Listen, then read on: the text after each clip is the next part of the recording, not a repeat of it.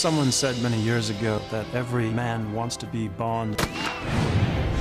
And I think that's probably true today as it was then. To reconceive Goldeneye is a massive undertaking. We want to take things further.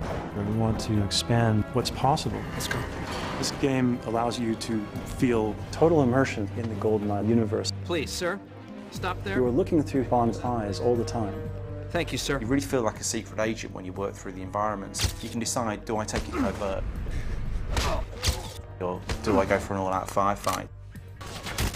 We've been working a lot on the AI of this game to make your antagonists more human. You let your friend die. Now it's your turn.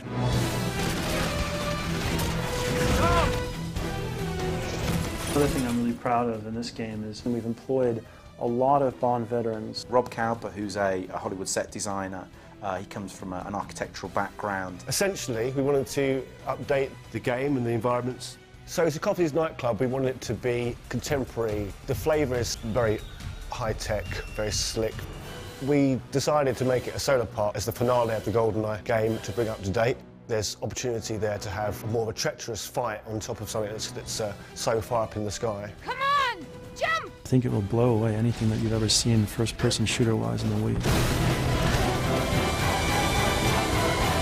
Nice work, James. Just like old times.